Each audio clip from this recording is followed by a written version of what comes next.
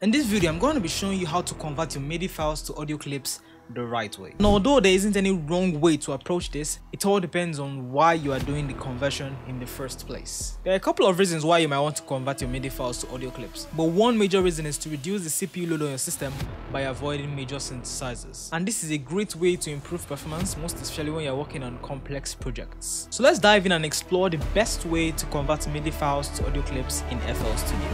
So first of all, let's have a listen to what we are going to be working with.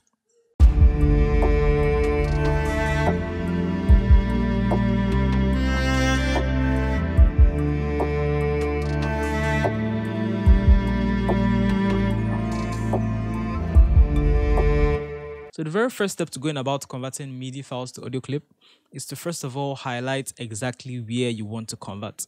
So in this case, this is exactly what we are going to be working with. As you can see, I've gone ahead to go and highlight this portion.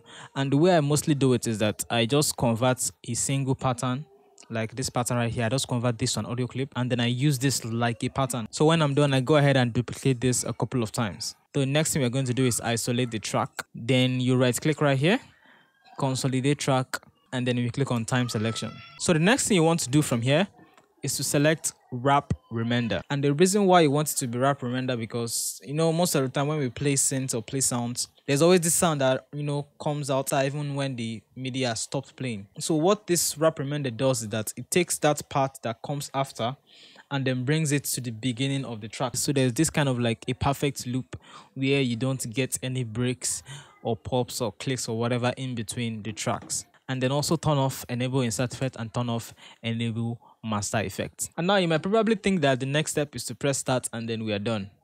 Well, that is going to be a mistake. Not necessarily like it's a huge mistake. Like I said earlier, it kind of depends on the scenario where you are using this audio track for.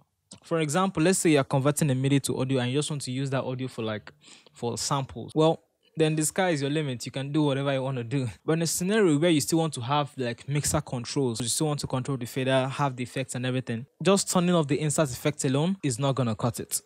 Let me explain.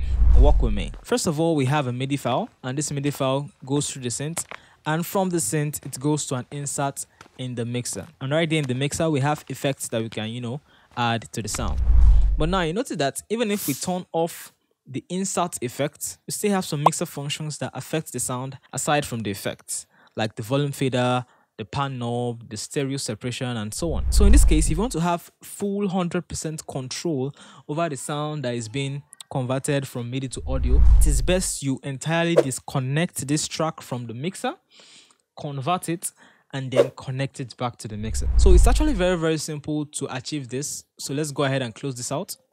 So first of all we need to do is just find out which insert on the mixer this is on, and then we'll just go to our channel rack here. As you can see, it's on insert 14 right here. So I'm going to go ahead and take this down to 0. So all I'm going to do right here is right click, does the same thing, time selection, everything remains the same, wrap remender, and then I click on start. All right, and then as you can see, we have this right here. Now if we have to play this, it's sounding very, very different from what we had earlier, and that is because it is not connected to the mixer. So all we just need to do is just take this track up all the way back to 14, and then we are good.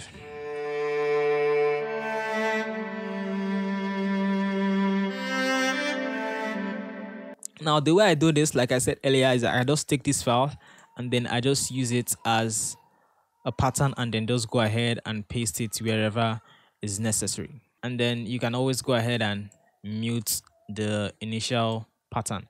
And it's always a good idea to retain this particular MIDI file and not to just delete it and discard it, because let's say for example you want to change the key of the track. Instead of changing the audio file itself, it is best to transpose from the MIDI file and then convert it back to audio. That is just the best process. For example, let's say I want to reduce this by 5 semitones. Okay, 5 semitones. Take it down and then stretch this out. Okay, we have this. It's not sounding that bad. But now comparing this to the original file, if I take this down 5 semitones or 5, and we have this.